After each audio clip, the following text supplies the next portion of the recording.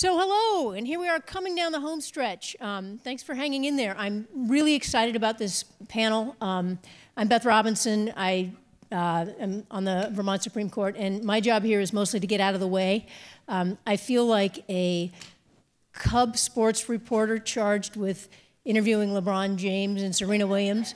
It's, these really are, and I think you all know this by now, especially most of you who were able to see the argument yesterday, the rock stars of our profession as lawyers and judges and legal professionals. We talk a lot about Daniel Webster. He deserves all the praise we've given him, but these truly are the Daniel Websters of our generation, and so it's just an honor to be on the stage with them. Consistent with their modesty, they both said, oh, just skip the introduction thing and let's get right to business. And I will mostly do that. Both of them have resumes that are far too long to begin to capture in an introduction. But I just want to make sure you know a few key facts about them. Gregory Garre is a partner at the law firm of Latham & Watkins in D.C., and he is chair of the firm's appellate practice. He's argued in front of the U.S. Supreme Court 43 times. Many of those in his capacity. He went through the Solicitor General's office. He was Deputy Solicitor General, Assistant to the Solicitor General, and Solicitor General itself. He's the only person apparently to have held all three of those posts during his career. His Supreme Court wins includes successful defense of the University of Texas race-conscious admissions program. He had a win in the case of Florida versus Georgia, which is an interesting original jurisdiction case between two states about water rights, and a win in Vance versus Ball State University, which was a case about employment discrimination. A recent study found that he prevailed in more 5-4 cases, one-vote margin cases, before the Supreme Court since 2005 than any other advocate during that period. So I'm looking forward to finding out his secret to winning those 5-4 cases. Luck. Huh? Luck. He graduated from Dartmouth in the class of 1987, which, by the way, I was not. I was in 86, if anybody was paying attention to the introductions yesterday. He went to George Washington University Law School. Following his graduation from law school, he clerked for Judge Anthony Sirica of the United States Court of Appeals for the Third Circuit, and then Chief Justice William H. Rehnquist of the United States Supreme Court. It's great to have him here, and he did a fabulous job yesterday. Now, Katyal is a law professor at Georgetown and a partner in the law firm of Hogan Lovells. He was Principal Deputy Solicitor General in 2009 and 10, and again in 2011 with a stint as acting Solicitor General in 2010 and 2011. My notes say that he's orally argued 37 cases before the U.S. Supreme Court, but as of Wednesday, that's actually 38, 35 of them in the last 9 years. His high-profile wins include successful defense of the constitutionality of the Voting Rights Act of 1965, successful defense against a constitutional challenge to the Affordable Care Act, and a successful challenge to President Bush's military tribunals at Guantanamo Bay in the case of Hamdan versus Rumsfeld. He clerked for the United States Supreme Court Justice Stephen Breyer, as well as Judge Guido Calabresi of the U.S. Court of Appeals. He graduated from Dartmouth in the class of 91 and attended Yale Law School. The Attorney General in 2011 awarded him the highest civilian honor given by the U.S. Department of Justice. His other honors are too numerous to list, but include one of the most 40 influential lawyers of the last decade, nationwide, by the National Law Journal. And my favorite in the very long list is one of GQ's Men of the Year in 2017. His writings are ubiquitous in major law reviews and newspapers throughout the country. If any of you watch TV at night, you've seen him on virtually every major nightly news program, including the Colbert Report, if that's where you get your news. And he recently played himself, arguing Supreme Court case against the Solicitor General in an episode of House of Cards. So with that, I think probably a little more background is in order. I want to start by asking each of them to tell them a little bit about their path to their current roles or the role of Solicitor General, and what, if anything, about their years at Dartmouth foreshadowed or prepared them for their time as Solicitor General. Well, first of all, thank you very much for having me here today and being so welcoming. It's been a real, true privilege of being a part of this 250th anniversary celebration. It's been really spectacular for us to share in this. You know, one of the things that I've experience in connection with these events is meeting so many students who seem much more focused than I was about what they wanted to do and how they wanted to get there, and you know, specifically in a career in law, and that was not me when I was at Dartmouth. It never would have even occurred to me that I would argue one case in the Supreme Court. I wasn't focused on that. I to this day, am angry at myself for not taking Professor Starzinger's class on constitutional law, but I did study government, and government gave me a deep appreciation for the workings of our federal government, the separation of powers, and ultimately led me to D.C., where I studied law and you know, continued that fascination with government, and you know, ultimately I think led to a career in appellate Supreme Court advocacy, where you know, oftentimes we're sort of a small player in this great process where the Supreme Court is elaborating on our laws and you know, recalibrating the separation of powers. And you know, one of the most enjoyable things about being able to do what we do, which is a great privilege, is just seeing that process, having that small role in that. And I think all of that loops back directly to you know, much of my time here at Dartmouth and the studies that I had here. So I want to begin by thanking everyone for this amazing event, and in particular Justice Bassett for doing just, I mean, the amount of work. I've seen it behind the scenes and how hard it's been, and I just can't thank him enough. And I also just wanted to say thanks to Greg, because this has been really fun to do with you, you know, we are in a very competitive bar in the Supreme Court, but the truth is we are all the people who've been in it for a while are good friends, and it's been just really fun to do this with you. So for me, my path was totally circuitous. At Dartmouth, I got obsessed with teaching, and in part because I had really good teachers, and I thought that's what I wanted to do. And in my senior year, I thought I would go to graduate school in history and ultimately teach history. And my professor, Doug Haynes, told me, well, maybe you should think about teaching in law. It's an easier life. And I said, oh, I don't know, maybe, maybe not. I decided to apply to law school, but with the idea that I would be an academic. I went to Yale Law School, where Katyal, who's somewhere here, basically took me under his wing. I wrote a lot of articles. I thought, this is what I'm going to do. And I did that for a long time. I wrote a whole bunch of theoretical articles that I still can't understand to this day, and thought that was going to be my life. And in 2001, after the nation was horribly attacked, you know, one of the things that President Bush did in response was set up those Guantanamo tribunals. And I felt like, even though I was a hawk on national security issues, I felt it was deeply un-American, and so I decided to file a case on that. It was really, I mean, I'd argued one appeal once in my life, but that was it.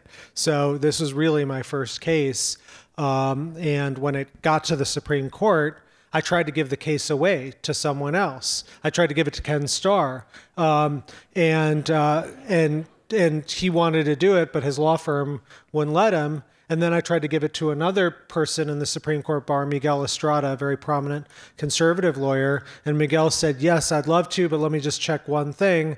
And he calls me back 20 minutes later and said, sorry, yesterday I signed an amicus brief on the other side, a friend of the court brief. I can't get out of it. So I knew how committed he was to his amicus brief at that point. Anyway, I decided to do the argument. I'll tell you, you know, if it comes up, I'll tell you a little about my first argument. But when I won that case, after that, it opened up new possibilities because it was a daunting case to win. And then companies wanted to hire me, and Barack Obama, as a senator, got in touch with me, and that opened up those doors to the Solicitor General's office. But the bottom line is, up until I was 35, 36 years old, I never thought that I would be a lawyer, let alone a Supreme Court lawyer. I thought of myself as an academic. Well, I think I'm going to go off my outline here and start with, why don't you each tell us about your first oral argument in front of the U.S. Supreme Court? And Neal's is much more interesting. yeah, well, okay. So it was Guantanamo, as I was saying. And when I was clerking for Justice Breyer, we saw, this was before, you know, the Supreme Court bar was starting then, and there were amazing people like John Roberts who would come and argue before the court. But a lot of the arguments were by people who were just plain terrible.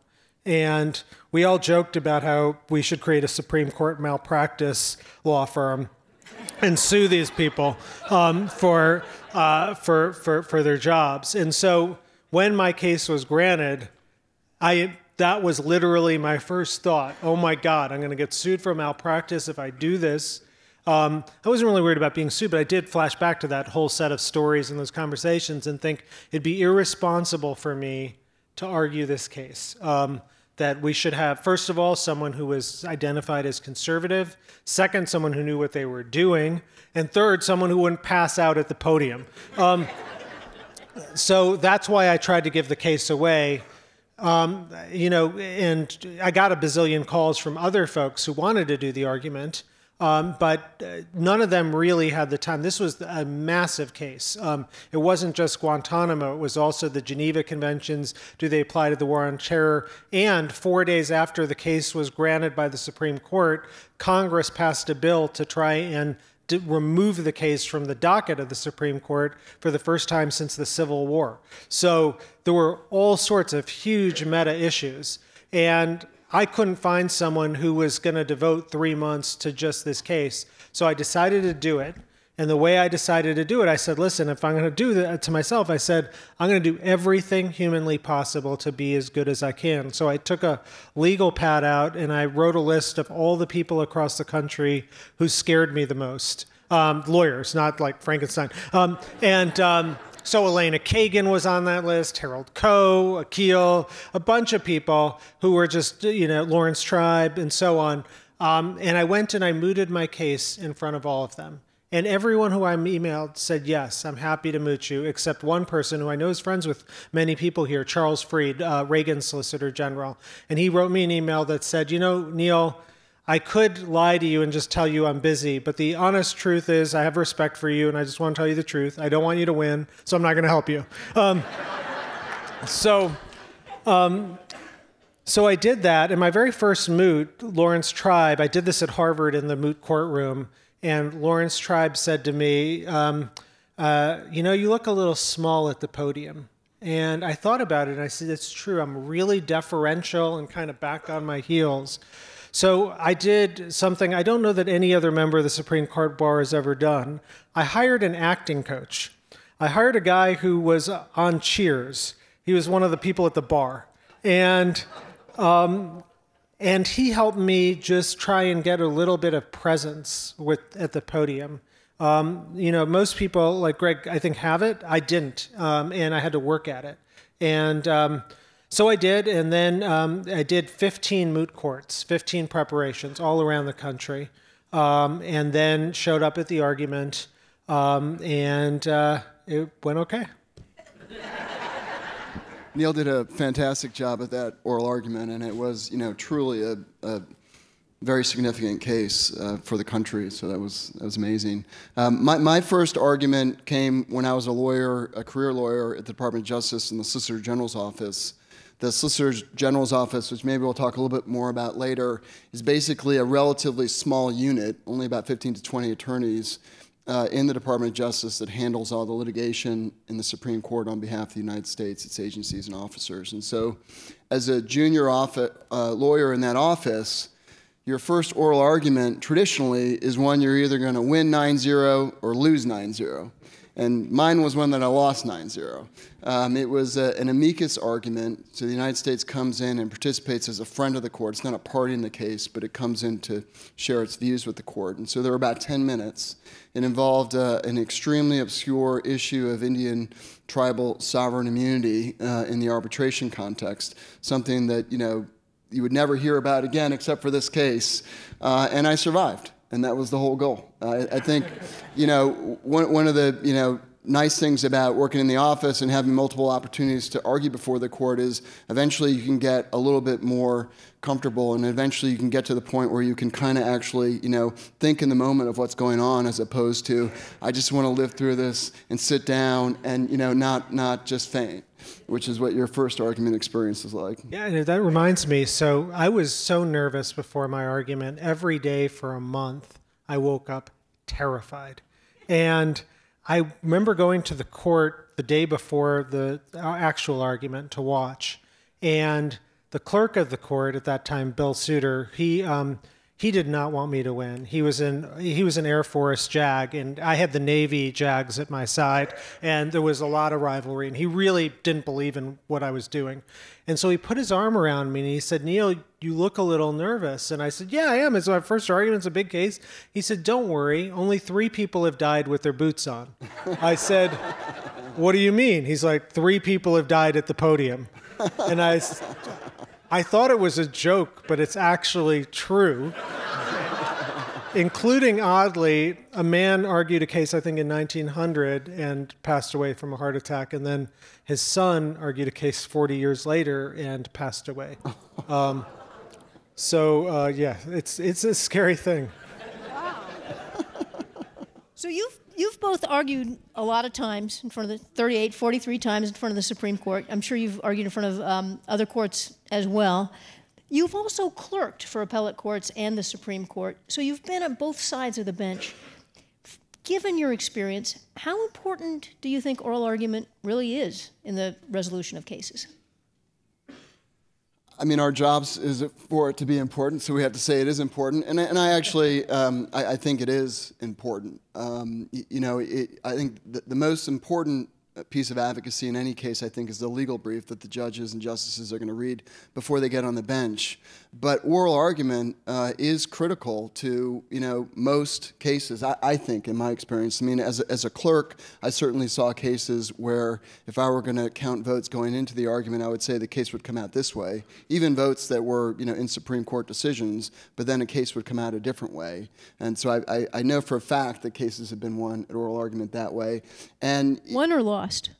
Well, won and lost, actually. I mean, and that's the other part of it, is it's very easy to lose a case at oral argument. I mean, you can have a case that looks very powerful in a brief, and you can literally see, the air come out of the argument during the course of an oral argument, where you've got a list of hypotheticals, you give one bad answer, and it leads to another bad answer, and so an argument that looks very, persuasive at face value just literally collapses, and I think, we've both seen that. So the bottom line is, I think it's very important. Yeah, I don't think I can improve on that. I think that's exactly, my answer as well. The one thing I might do is just take the beginning of your question, which is about clerking for a justice, because particularly in the first argument or two, like, you're so nervous, and it's so helpful to just go up there and look at someone who's known you for a year and knows that even if you give the wrong answer, he doesn't think you're an idiot. So that was very helpful. I mean, my second argument is actually, I was just as nervous, maybe even more nervous for my second one. So my second one was this pro bono case involving the class of 1 theory of equal protection. And the month before the argument, Greg and I were actually giving a speech together to the National Headmasters Association, where we horrified them by playing a game of beer pong. Not during the speech, but and one of the headmasters asked Greg this question. He said, "What do you do when you are going to argue a case that you don't believe in?" And I remember Greg's answer, which was, by the time I've invested all of that time and energy and put all of my persuasive skills and my team's persuasive skills on something, I am persuaded. And so I haven't had that happen to me. So I stood up for my second argument, and I was nervous as all heck. And I got up to the podium, and my only thought was what Greg said. And then my further thought was, I don't believe a word of what I'm about to say. Somehow I got 3 votes. I still can't understand how I got 3 votes.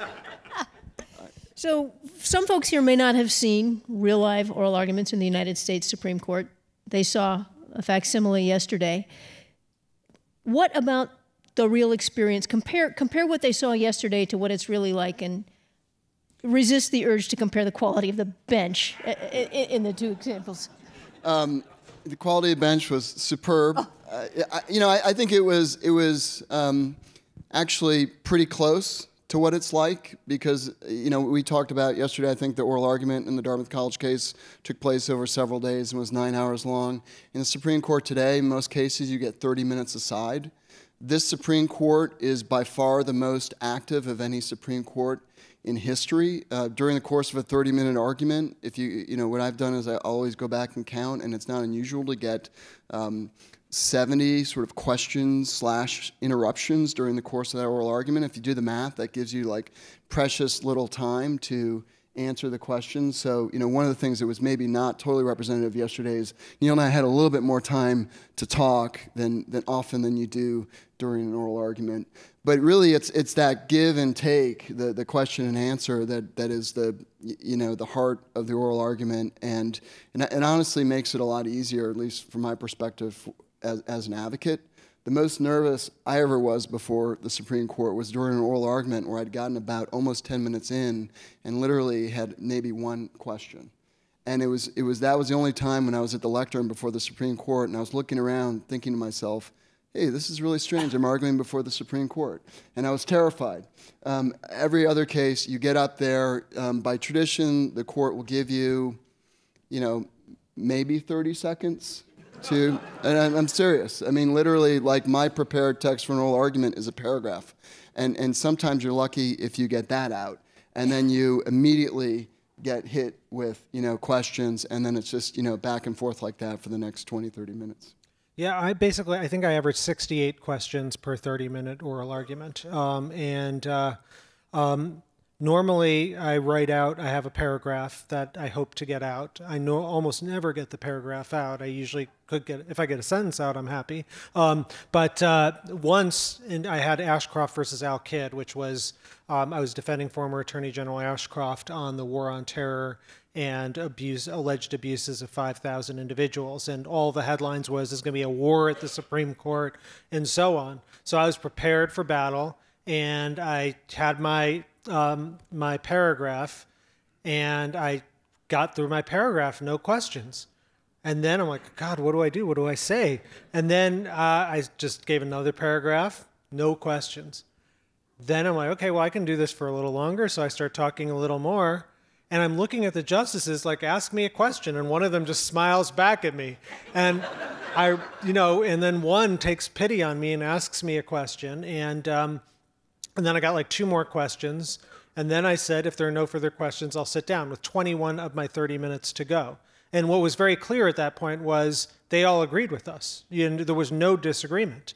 And the other person got up in 30 minutes of hard questioning, and I had 21 minutes for my rebuttal. And I basically said, are there any questions? They said, nobody's asked any, so I sat down. So that's the nice, that almost never happens, but it can. I guess one thing that's really interesting about the court and oral argument is the justices haven't always talked to each other about the case much beforehand. And so they're using oral argument to talk to one another. And you are just the ping pong ball in the middle that is trying to facilitate a conversation between them, which makes it very different than, I think, a lot of other types of advocacy.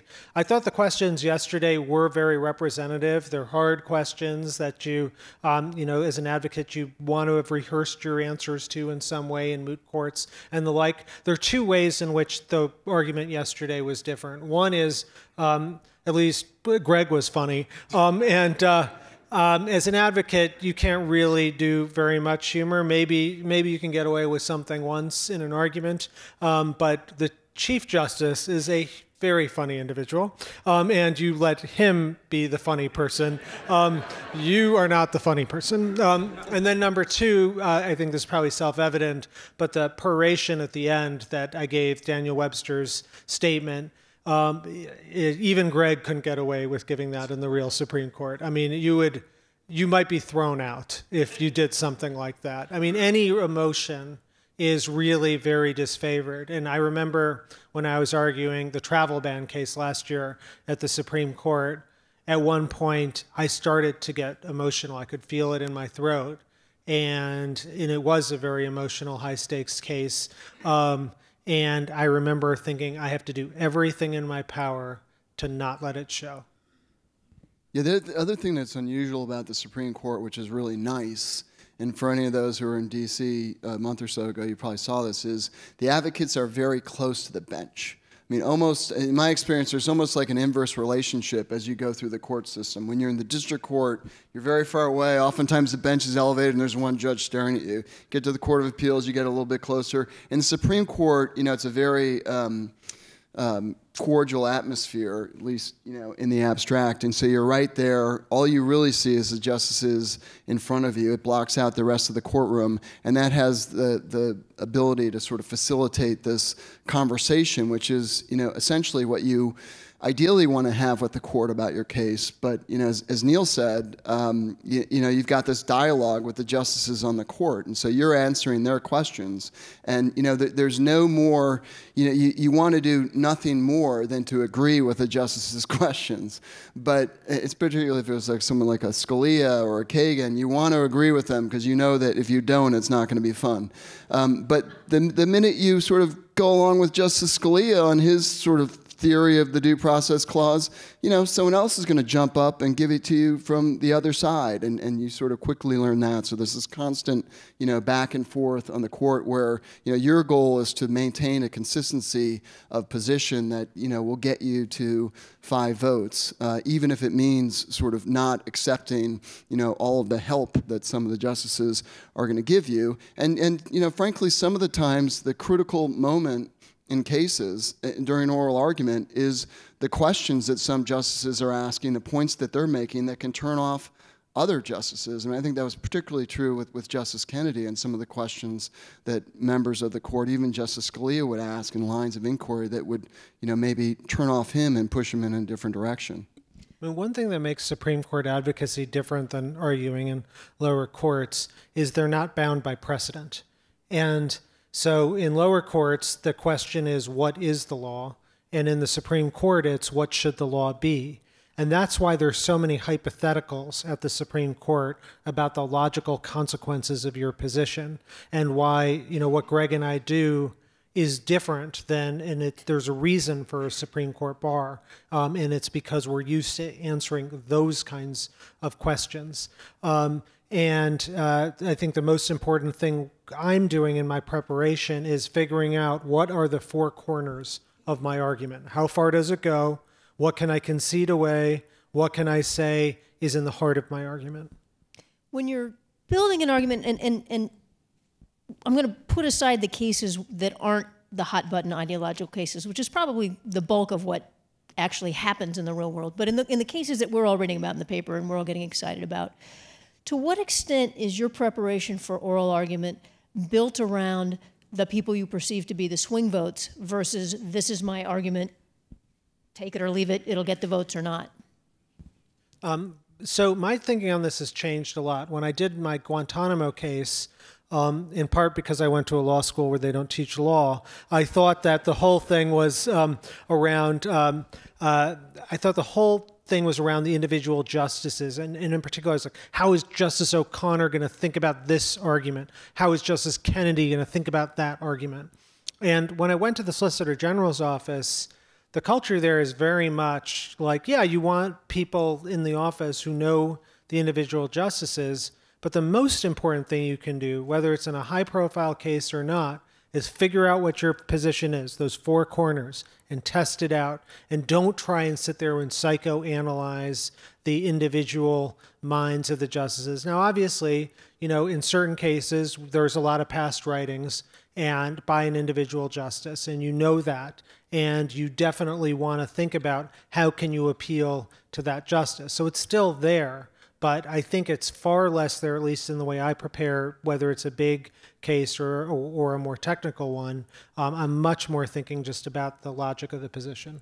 Yeah, I totally agree. And in fact, I think the justices don't like it when there's a perception that you're coming in and targeting arguments to them. The other justices certainly don't like it, but even the particular justice, and up until recently, it oftentimes was Justice Kennedy. He was known not to like that either. So I think, coming in and trying to telegraph an argument to a particular justice, is usually not a great strategy. Just conversely, having a compelling story to tell is the most powerful thing that you can have. Are there differences between, I talked about the hot button cases, the not hot button cases that maybe aren't necessarily going to trigger ideological divisions among the court? Are there differences in how those arguments unfold, or is it all sort of the same? I mean, I think they're night and day. Sort of the arguments you never hear about. We're going to, there's a disagreement in the courts of appeals about how to interpret this technical bankruptcy provision, and all the justices are sort of rolling up their sleeves and figuring that out with such sort of care and thoughtfulness and diligence that it's really, an amazing thing to see. Versus the hot button cases where, they're deciding cases, but there's so much, energy in the room and past thinking and positions about it that, as an advocate, you're just going in there, you're just, waiting for the storm to erupt, and you just want to kind of, make it through it, hopefully having told a consistent story, and the justices can then go and figure it out. I mean, my wife would say to me before an argument like that, she would say to me, you get very nervous about that because that the tension is much more, but oftentimes you just say, don't worry, it doesn't really matter what you say, because they've thought so much about it, they're sort of going to reach their decision, but it does. I mean, those cases can still go either way. So I just think they're sort of night and day in terms of the different kinds of experiences. Yeah, I think that they are different. And for me, like, one of the things I worry about some of the technical ones is if they're not interested, which does happen sometimes, then there's going to be a unanimous opinion, a 9-0 opinion. And often those 9-0 opinions are not the best because they don't have a dissent that is testing the logic of their position. And so, whereas in the hot button case, there's automatically going to be one. When John Roberts, who ran my Supreme Court practice before I got there, he once called a client and he said, I've got bad news for you. You lost your case unanimously at the Supreme Court. And the client said, how in the world did that happen? And the chief, then Mr. Roberts responded, well, there weren't 10 justices. You've both done this a long time at this point. Do you still feel nervous when you step up to the lectern? And how do you manage your nerves? Don't say you imagine the justices in their underwear like Marcia Brady. I 100% am nervous every time. I don't know about you, Greg, but it's the kind of thing where if you mess up, you really, it's a little like the Olympics. Your career's over. I mean, it's not. This is a very competitive bar, and there's a lot of pressure, and you want to do a good job for your client, and because of the responsibility of the court, whether it's a small case, a technical case, or the future of whatever, a big one. It's something that you really want to do well. So for me, I have the same ritual before every argument, which is I talk to all 3 of my boys about the argument the night before. And now they're old enough that they can actually get into all the nuances and so on. But even when they were 2, 4, and 6, which is when I started this, it was actually a very helpful discipline, because if you can explain your argument to someone who isn't the most, legally trained and so on, it actually helps you figure out what is your argument.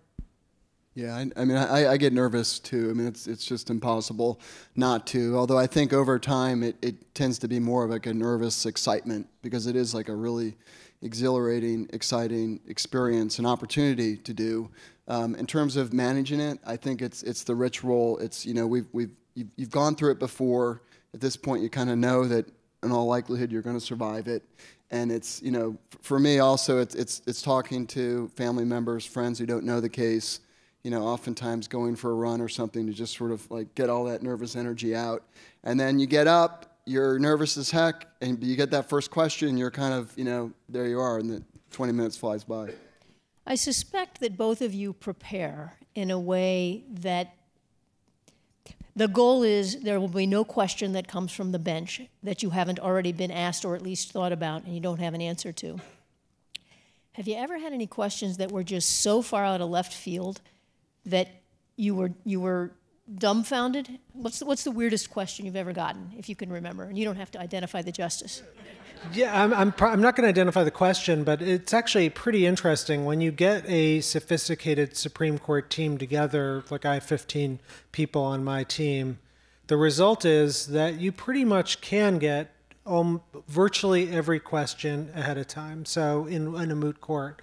So I've done 25 arguments with this team at my law firm before I was in the government, and I think only twice now have I been asked a question that I didn't get asked at in one of my moot courts. So there is, I mean, it's a tremendous advantage. I did get one of those two questions was this past week. I won't identify the question, but so it does happen. Yeah, I think that's largely right. I mean, a big goal of the Supreme Court preparation is thinking of all the questions that could come up, and a lot of the weeks leading up to it is just, for me, is, getting at the computer, questions come at you at all different times. When you're going to bed, when you're in the shower, when you're, driving into work, oftentimes the most important thing is just put that question down, and later on you can, think of an answer to it. I mean, the most sort of surprising moment for me in that respect came during the Fisher argument, the second Fisher argument, which involved a challenge to University of Texas's race-conscious admissions plan, where toward the end of the argument, Justice Scalia asked me, essentially, to paraphrase, although not very much, wasn't it the case, or what do you say about the argument that African-American students are actually better off at lesser schools? And this was an argument that had been made in an amicus brief in the case, so it wasn't out of the blue in that sense. But the fact that he said it, and in some ways the way that he said it, I mean, there was literally a gasp in the courtroom, and it was a very sort of poignant moment in that respect. And so, and it was kind of surprising to have to answer that question in that context. But I think that question may have been one of the critical turning points of that case. And if I could say two things about that. One is, if you want a model for a beautiful oral argument, look no further than Greg's argument in that case, which was pretty magnificent. And two, a word about Justice Scalia. I told you could predict the questions. You couldn't necessarily predict the tenor of the questions all the time. And Justice Scalia was an incredibly, incredibly vigorous questioner. And oyas.org is a website that has the audio of all oral arguments, I think from 1950 or so on. And you can see what happens in 1986 when he joins the court. The before and after is unbelievable. Before, you really could go and give speeches at the court as an advocate. Afterwards, it's these 70 questions per half hour kind of thing. And I remember he passed away on February, I think, 13th or 14th, a couple years ago, and I had an argument a month after that, and it's no secret that he used to come after me really hard in arguments, and I like to give it back to him. And I remember I walked out of the court after that March argument, and I did have a tear in my eye because he really was a unbelievably magnificent questioner. Yeah, and he didn't. I mean, he asked tough questions of all advocates, but more than any other justice, I think he loved the give and take. He loved it when you came back with great answers. This is Neal Wood.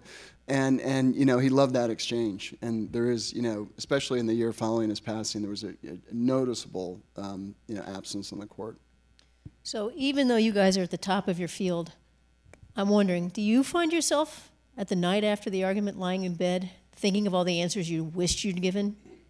I actually don't. I once I do an argument, I put it in a box, and I generally don't think about it. And I probably should. It might make me better, but I just, for me, it's better for me to just move on to the next thing. I wish I could do that. I mean, Justice Jackson said there are three arguments in every case: the one you prepare to give, the one you give, and the one you wish you gave. I do. I lay in bed that night thinking, I wish I said that, so I wish I said that.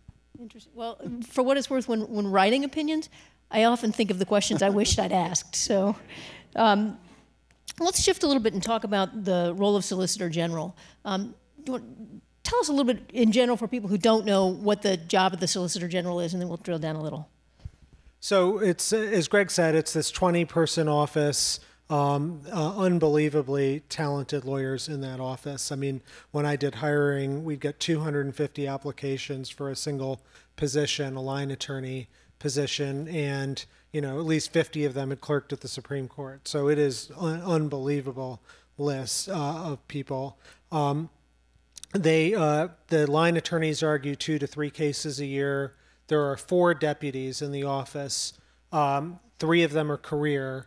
The one with the fewest number of arguments, Malcolm Stewart, I think has like 85 Supreme Court arguments or something like that. Ed Needler, the senior most, has I think 139 or so arguments. I think right now having the record for the most arguments of a current practitioner before the court. There are only 2 political positions in that office, the Solicitor General and the Principal Deputy. Everyone else is career.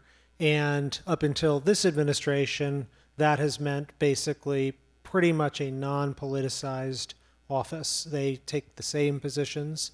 When I came into the office in 2009, actually Greg and I remember we had coffee right before I came in. He was the Solicitor General, and I was going to be the senior political person in the office because Kagan was going to take some months to get confirmed.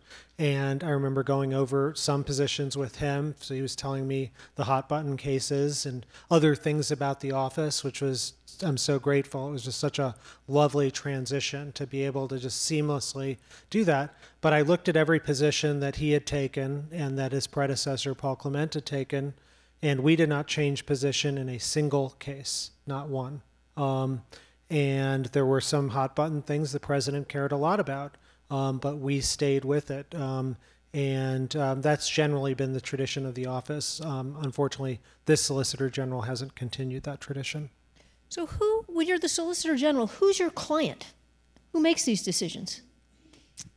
Well, I mean, the president and the attorney general, you report to them, and so ultimately, you care a lot about what they think. But the Solicitor General's office really traditionally has an extraordinary degree of autonomy and independence by tradition, and I think that's because people appreciate that the Supreme Court, cares about what the Solicitor General says because it thinks it's getting advice about the legal position of the United States that is not necessarily going to change from one administration to the next. And so I think by tradition, there's an attitude that we're going to let the Solicitor General decide what the position of the United States should be.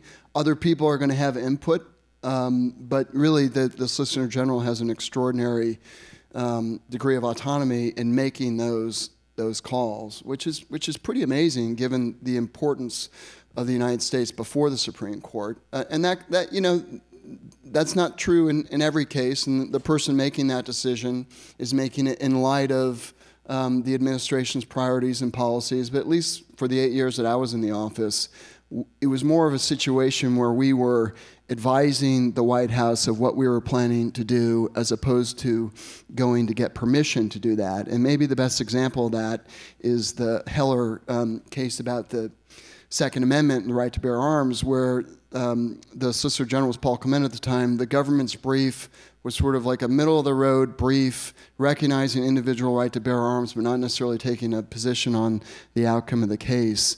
And the Vice President of the United States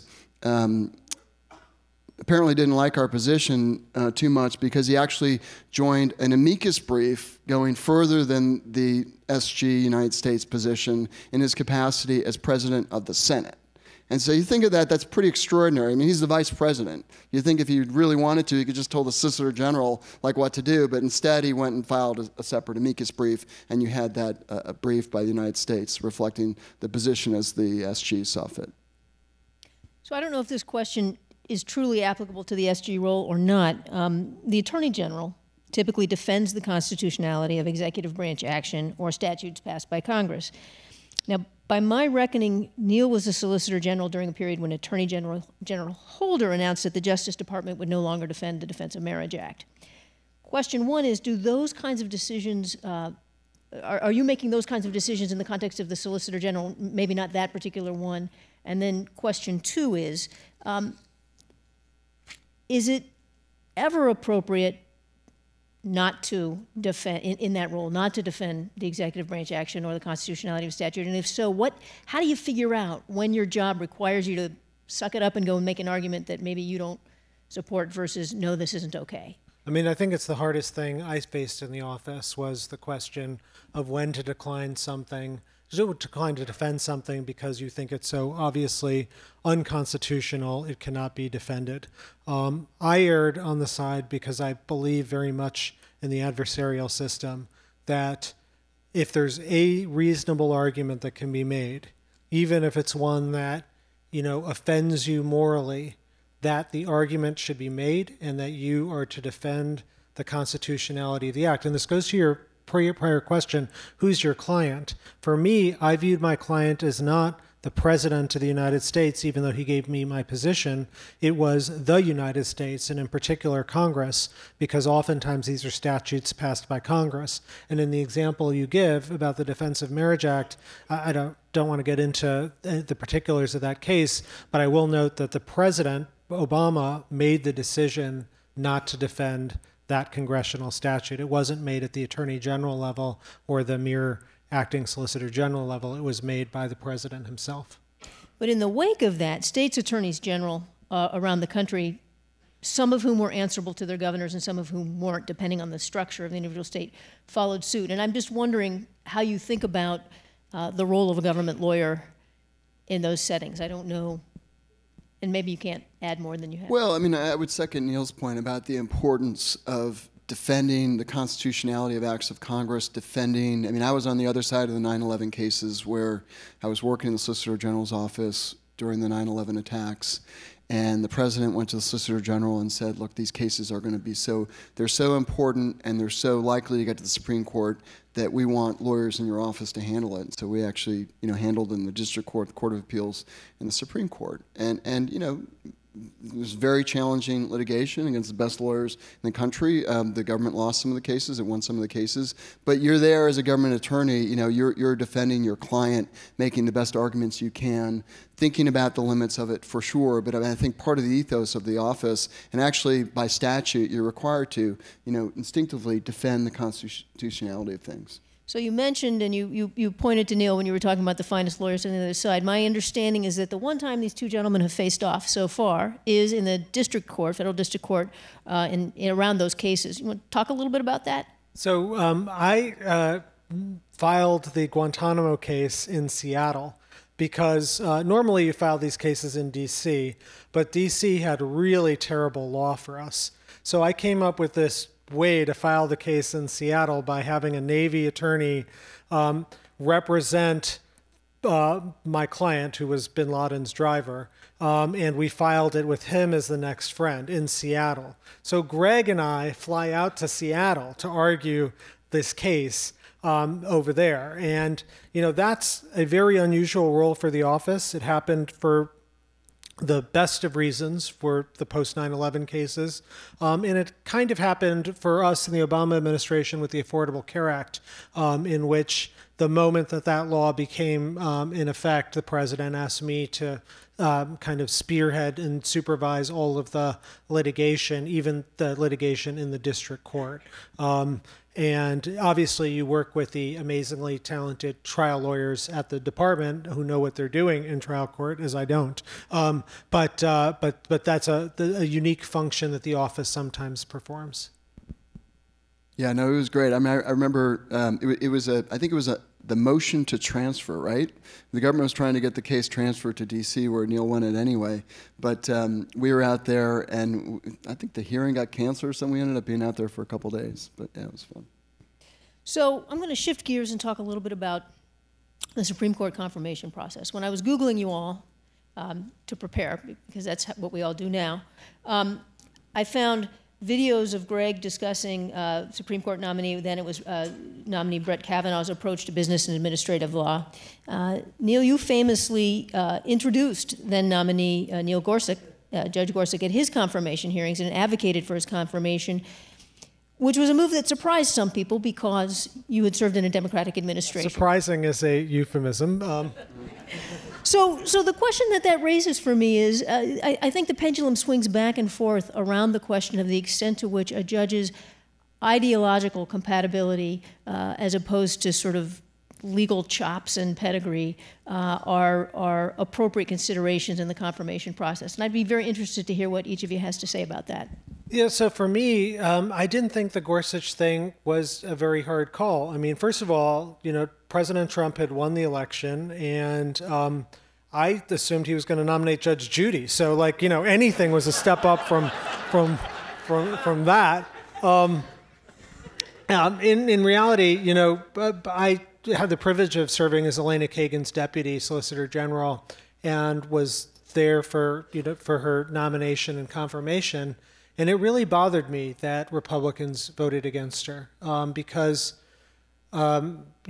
she's just about one of the most qualified individuals to have ever served at the Supreme Court. And, you know, obviously you're not going to like all of her ideology, but you're going to have a great justice who's going to work hard to do the right thing.